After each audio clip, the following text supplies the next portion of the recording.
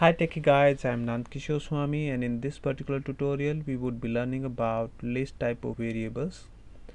So how to set the list type of variable values and how to retrieve the values from a list type variable.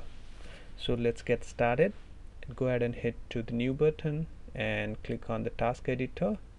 So we would be prompted to this window, and go ahead and click under variable manager, click on add. So from the drop down, select list and just have a variable name like my name list, and it should contain at least one item. So we're gonna have anything, just add it at least one item and hit save. And let's have another variable that would be having a string value, and that string would have n number of names, and our objective is to retrieve the names one by one. So let's have value type and a variable name names. So name is like Nand Kishore Swami Rahul Kumar Gupta Amit Verma. So our objective is to split these names into one by one and retrieve these one by one. So let's go ahead and click on save button. And to have this split, the split option, basically this name having the current values into a string type of variable. So we need to split this string and store that splitted values into a list variable. So let's find the string operation, and from the activities look for split string operation, and from the string operation look for split.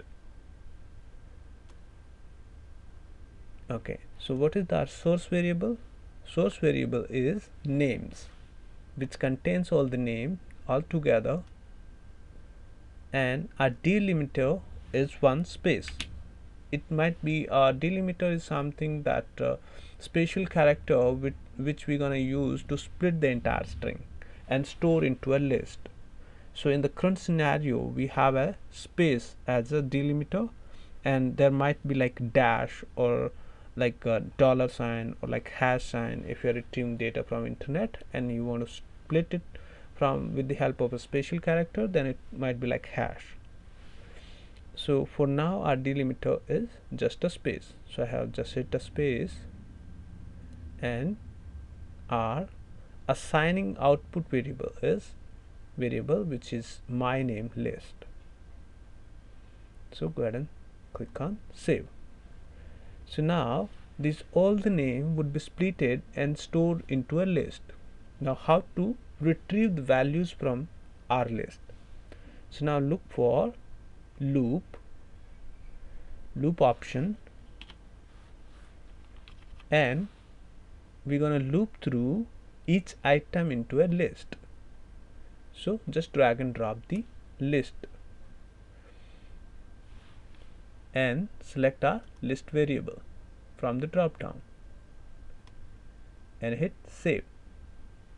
So now we have automatically created line number 2 and 4, and line number 3 is just a comment. We can go ahead and just delete it. So inside these two line 2 and 3, we can retrieve the values one by one, and let's have it a message box and display into the message box.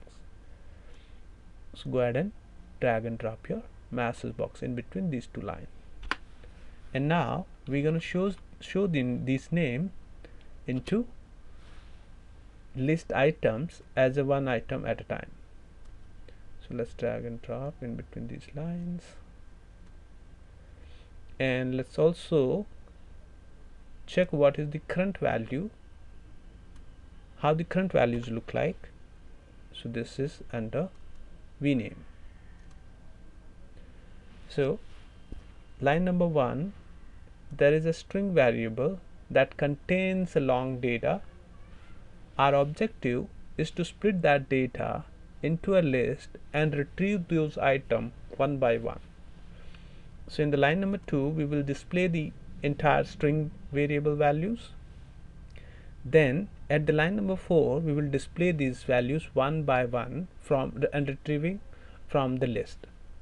So let's go ahead and save it and run. And this is the complete string. This is displaying from the line number 2.